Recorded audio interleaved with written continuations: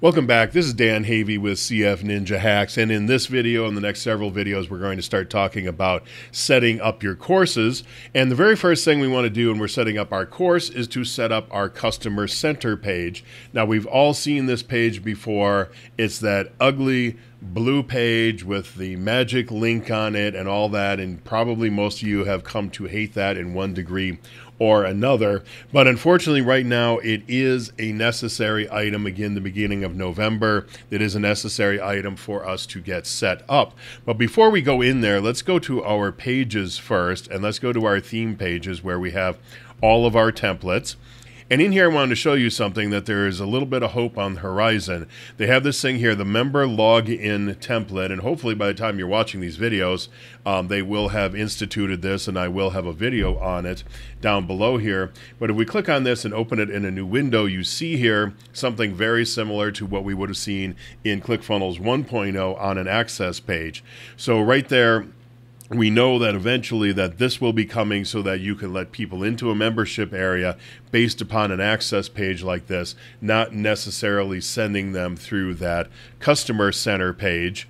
And then also we want to come in here to the customer center itself, and we'll click on the gear over here and open it up. And in here, of course, you can come in and set up your SEO metadata. But again, I'm not really sure, would you even want SEO metadata on a customer center page like this or not? If so, set it up here. You can have the search engines find it or not. And then you can also select your image. And here's a URL. And again, setting up a style guide in here is going to be completely useless as well, because there's only a very few things you can do to update it. But again, every single one of the templates has this in here, so you can set up the base SEO for that template page. And some of these template pages you will actually be using in your funnels and in your courses and stuff like that. So like I said, you can do that for all these pages. You got your courses lesson page down here, courses template page. I think that's the home page. We'll see that in the next set of videos, etc., etc. So now let's come over here and go to the customer center itself. And you're going to see right now what the template, because we haven't changed anything yet, what the template for the customer center page will look like. But if we come up here to the dashboard, we're going to see what the login page looks like. So we got two different pages here. We got where they're going to land, and we got where they're going to log in. So let me just take a look over here at this is the funnel builder program inside of ClickFunnels, and let me log back in real quick. And you saw right before that, that is the login page, and now here is the customer center page. So let me log back out again. And so again, you see right here, this is the login page, and we're going to look at that inside of our account in a second. You can change the background coloration here. You can change where it says ClickFunnels, and you can change this image, but that's really all there is to it. So let me log back in. And this is the 2CCX program. So this right here is your customer center page, where these are the courses that I currently have available inside of my 2.0 account. And then if we wanted some products or something, we could put some products down here at the bottom. And then there's also a footer down here as well, where you can have links to, as you can see here, they got 50 links to everywhere on the planet. So let's go back into our account. So again, here's our customer center page. And here is ClickFunnels customer center page. So ours, again, is just a template that we're going to work on. And then if you right-click on dashboard here and you say open link in incognito window, you're going to see here our login page. That's the best way, easiest way I found in order to open this up. And right now we got a little image here, and then we say here success path, and then we have a gradient. And like I said, that's pretty much all you can change at this point. And that image, we actually set that up when we came over here and we set up our site. You can get into the site settings right there, or by clicking on this gear, and we put this little image right there under the site header logo, and that's what showed up right there.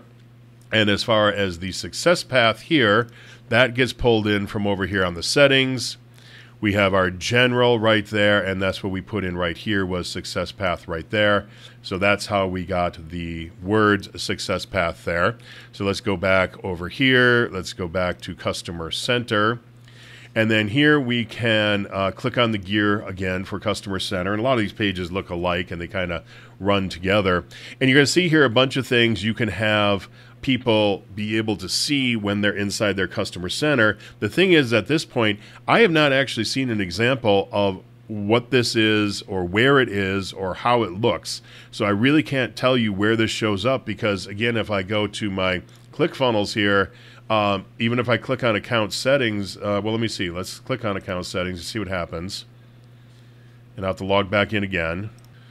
So that brings me here. So, okay, I guess I am seeing it here. So we got ClickFunnels Customer Center.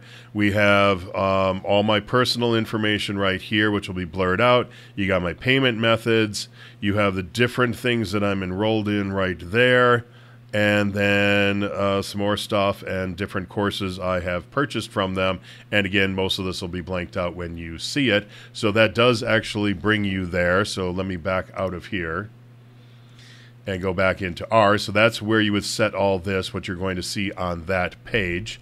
And then down here, you can configure your headline. I'm not really sure where that goes to my Customer Center. That might have actually been what it said at the top of this page. So maybe that changes this here. That certainly could make sense.